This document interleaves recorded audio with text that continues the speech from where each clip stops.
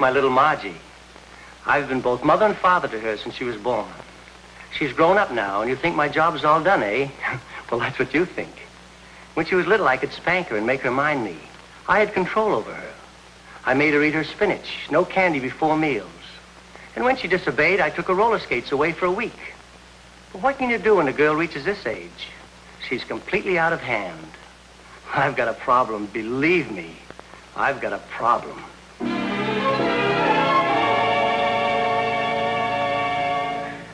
That's my father. I've raised him from childhood. That is, my childhood. He's nearly 50 now, and you'd think he'd settle down, wouldn't you? Well, that's what you think. Today, he looks better in shorts on a tennis court than fellas 25. Girls wink at him, and what's worse, he winks back at them. I want a nice, old, comfortable father. I try to look after him, but he just won't settle down. I've got a problem, believe me, I've got a problem.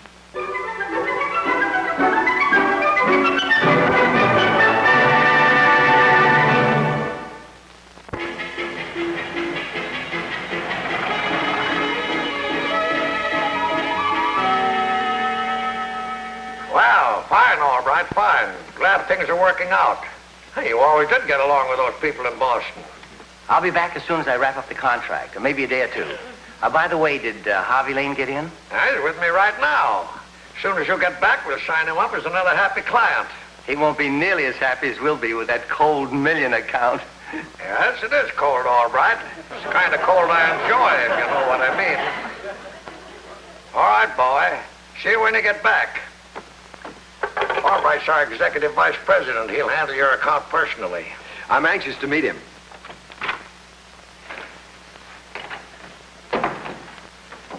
Well, what do you want? Did you want something?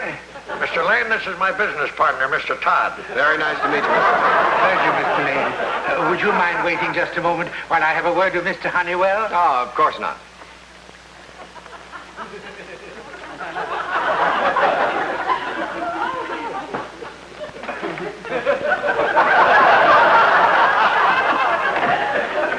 All right, Todd, what is it? When Mr. Albright left for Boston, I heard him mention that the apartment above his was vacant. What about it? Well, I thought it might be nice to have Mr. Lane close to home, so to speak, until Albright closes the deal. Todd, my lad, I've got to give credit where credit is due. Thank you, George. Yes, sir. Every couple of years, you come through with a good idea. Mr. Lane, I just thought of a great idea. Instead of staying at a stuffy hotel, how would you like a nice, big, modern apartment? Say, that sounds good. I like to keep in shape, work out with my barbells and things. An apartment's just what you need, space to move around in. Just another part of Todd and Honeywell's service. Nothing's too good for a client of Honeywell and Todd. That's what I always say.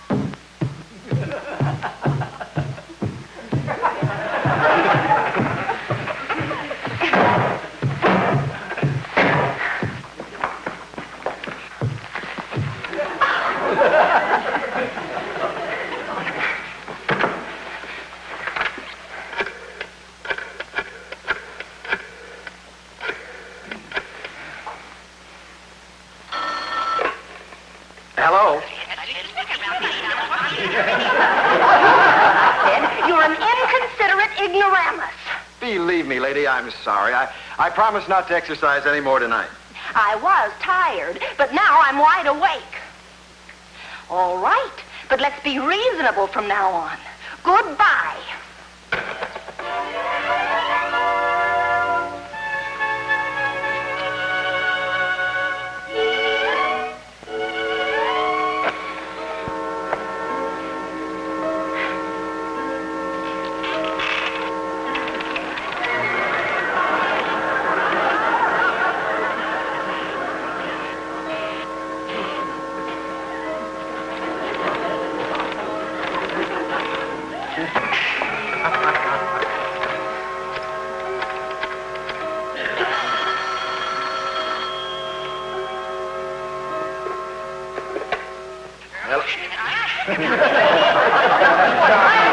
Some sort of an old crank.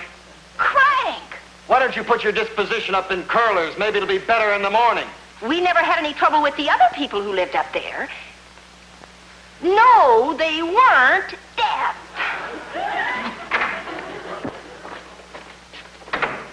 Is that so?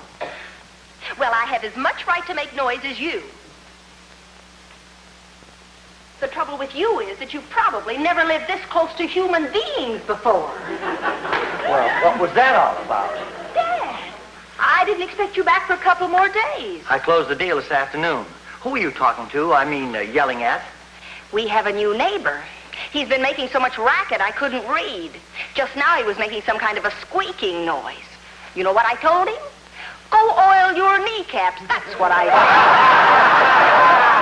Honey, calm yourself. That squeaking sound has been with us for a long time. What are you talking about? You remember Mr. and Mrs. Zebert?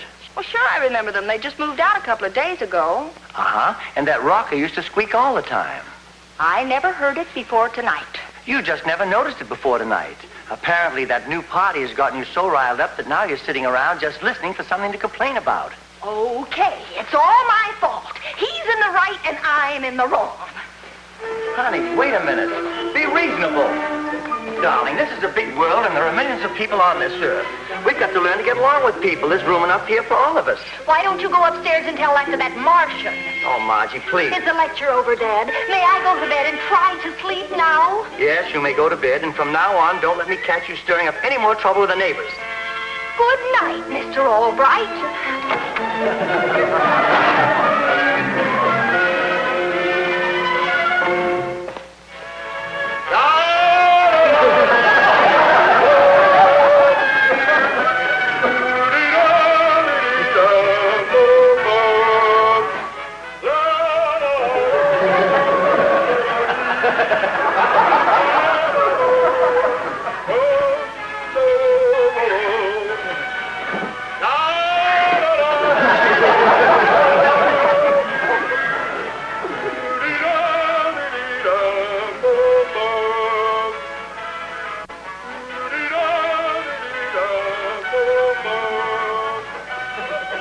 It's a big earth and there are millions of people on it. I was restless. I couldn't go to sleep. Oh, and I wonder why. All right, so the gentleman upstairs is making a little bit too much noise for this time of night. But I'm not going to handle it in your way. I'm going to handle it in the way that sensible people should handle it.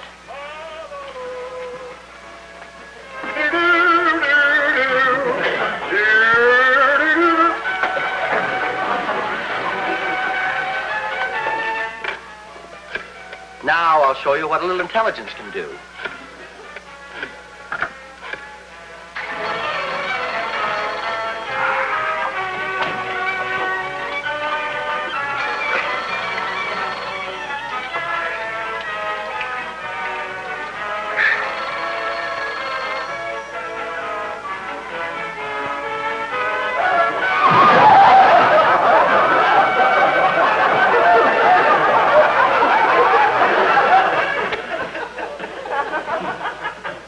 See? He's turned his radio off. We're making progress.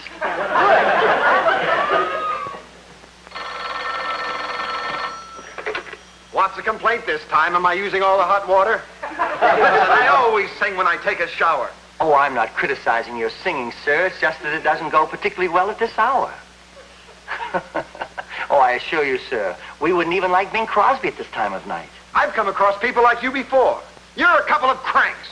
Okay, fellow, I've tried to be nice. But now I'm telling you, cut the nuisance or there's going to be trouble. But, Dad, you've just been sitting around listening for something to complain about.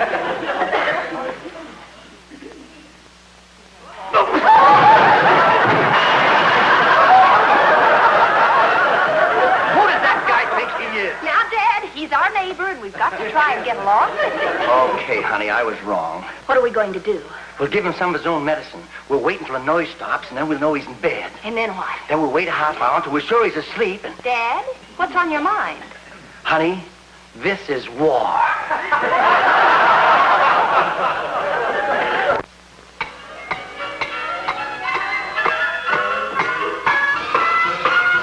I give up.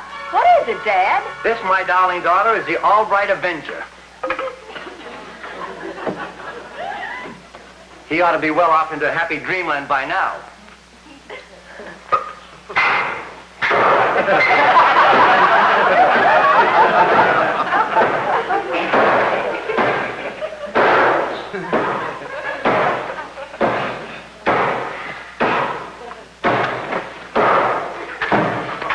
Honey, your pappy's the last person in the world to resort to this sort of violence, but that bird up there asks for it. Then he's like it a few times. Swell. That must be him. Hello? Are we going to keep this up all night? Apologize? Go soak your head. He won't apologize for starting it, but I think he's about whipped. Who knows, someday we may all look back on this and laugh. We may even get to know him. Operation Insomnia completed. Over and out. Oh, good night, baby. Good night, Dad.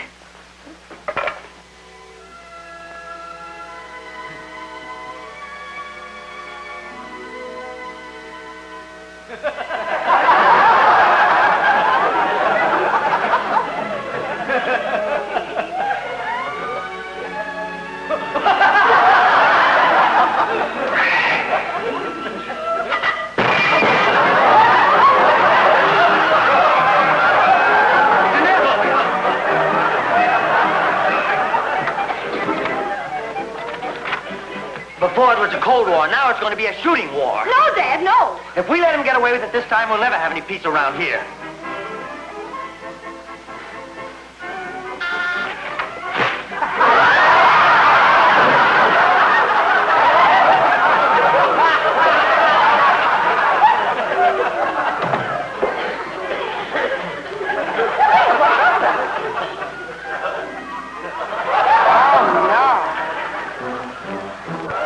Honey, I want you to do something for me this morning. Okay, Dad. I want you to take these papers down to the office and give them to Honeywell. I'm going to hop a train for Philly. All right. Just wait till tonight. I'm going to show that zombie upstairs something. What are we going to do? I've got an idea for him that'll blast him right through the roof. Dad, don't you think we ought to maybe give it up? Who's the steadying influence in this family? Well, you are usually, but Dad... Tonight, we blast him through the roof. I hope I get rid of this before I meet my new client, Lane. Oh, yes, Harvey Lane. I heard you talking to Mr. Honeywell about him. Yeah, I'd have to make up some excuses to where I got it. But after we take care of that guy upstairs, I'll be able to do business with Mr. Lane without any interference. Goodbye, baby. Bye, Dad.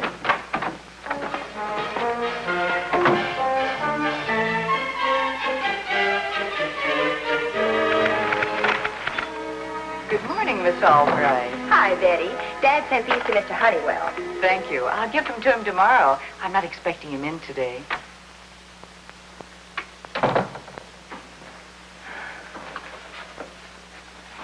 These are for Mr. Honeywell or Mr. Albright. Thank you.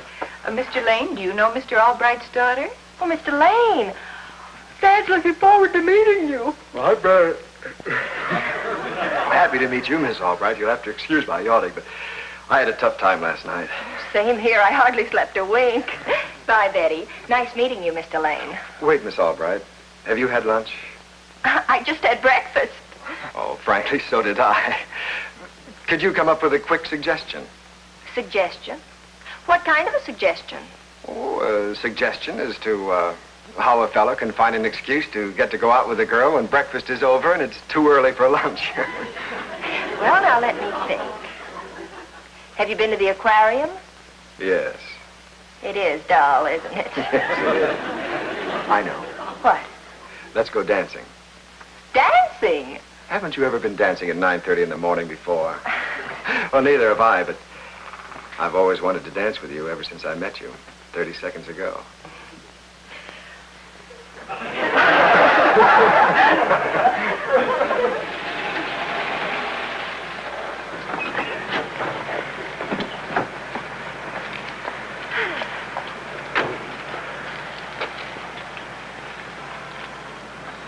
How do you like that? How do I like what? Well, the fellow's supposed to see the girl home. This is a switch. I don't get it. We got out here by mistake. This is where I live. You live here? Well, this is where I live, too. You live here? Well, we're neighbors. Oh, this is going to be great. What a wonderful coincidence.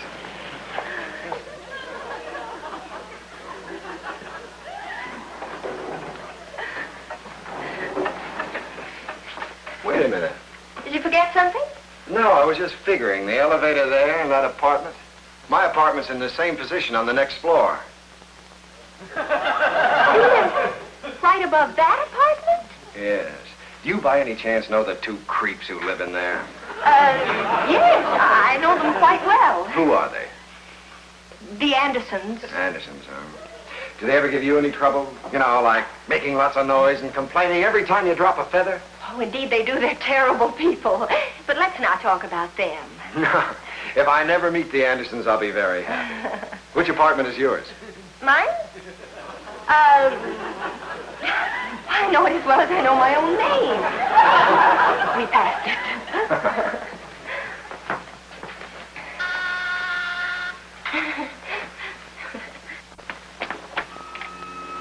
Oh, Margie, how are you, dear? Hi, Grandma. This is Harvey Lane, your son's new client. Son? Granny's so absent-minded. You remember your son?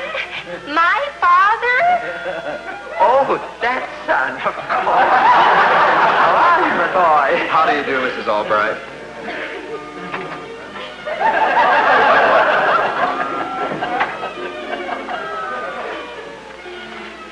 I'm certainly happy to find that all the tenants around here aren't like those Andersons across the hall. Andersons? More of her absent-mindedness. You know, Granny, the Andersons across the hall. Right across the hall in 10A. Oh, yes, those Andersons. Lovely people. Granny, what's wrong with you this evening? How can you call those terrible people lovely? They're awful. You know that. Oh, yes. One in particular always giving me trouble. If you think they give you trouble, you should live above them. I know. I'd like to have you come up to my place and see for yourself. Maybe we could get up a petition and get them out of here. Come up to your place? Yes. I'd like to see if you think I'm being unreasonable. Let's go, Granny. You know, last night old man Anderson came up and started a fight with me. I bet the woman is just as bad. Believe you me, she's worse than the old man. It's only one flight up. Would you mind walking? Oh, not at all.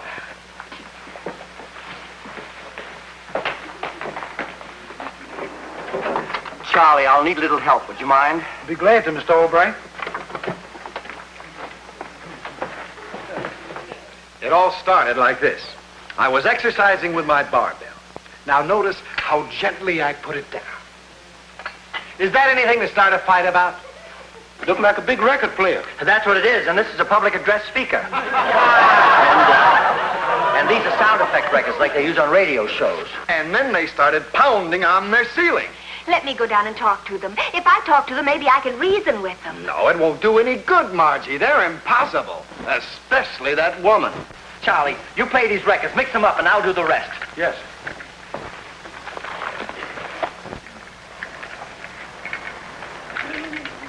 Oh, believe me, I made up my mind. I won't give them the slightest excuse to complain. I'll even walk around in my stocking feet if necessary.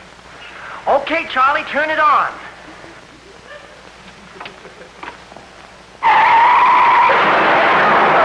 Good heavens, an auto wreck.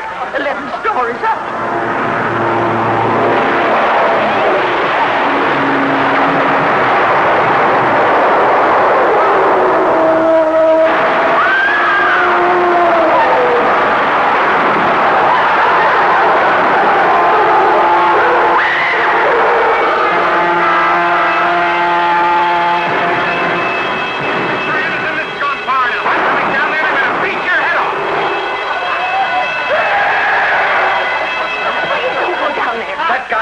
Taught a lesson. Harvey, we've only known each other a few hours, but you've said you think a lot of me, and I'm going to ask you to do me a great favor. Don't go down there. Let me talk to Mr. Anderson. You'll see, I know I can reason with him. I'll do it, Margie, but only as a favor to you. Oh, thanks, Harvey, thanks. I promise you, you'll never have another minute's trouble. What'll I do with it? What do you do with it? I don't care. Just get rid of it. From the look on Margie's face, there's trouble on the way. Oh, Dad! What were you doing upstairs? Dad, that fellow, the one upstairs, he's Harvey Lane. Harvey Lane? Harvey Lane is a client for the same name. Oh, no. Oh, no. What'll we do?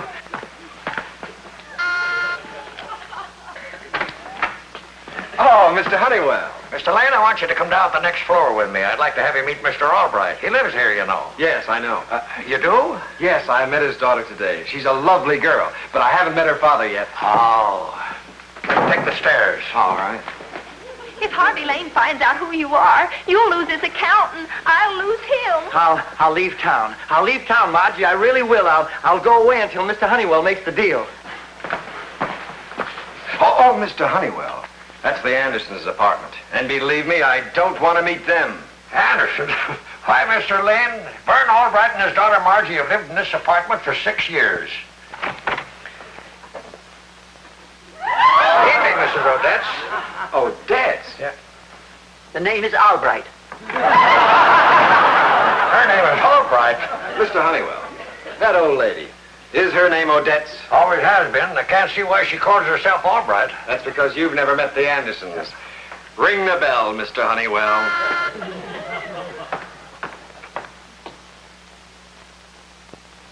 Now, Mr. Anderson, we're going to have it out. Anderson? Please, Mr. Lane, give me a chance. I can explain everything, please. I'm going to beat you to a pulp. Yeah, Mr. Lane, this is a very unconventional way for a client to meet one of my staff. Hi, Margie. You won't have to talk to him anymore. I'm going to chat with him in a language he'll understand. Business or no business, I won't permit this. Let him do it, Mr. Honeywell. Let him beat me up. After all, I'm only Mr. Anderson, and I have been a problem. Who the hell is this Anderson everybody's talking about? That's me, and don't ask any questions. Oh, no, Harvey, don't. Stand back, Margie. I might reconsider, Mr. Anderson, but only under one condition. Well, what is it? Anything at all? I'll call everything off, Mr. Anderson, if you'll approve of my dating your daughter, Miss Albright, who lives across the hallway with your mother, Mrs. Odetts. You see, Mr. Honeywell, it turned out all right. It turned out wonderfully. Will somebody please tell me something? Who the Sam Hill is Anderson?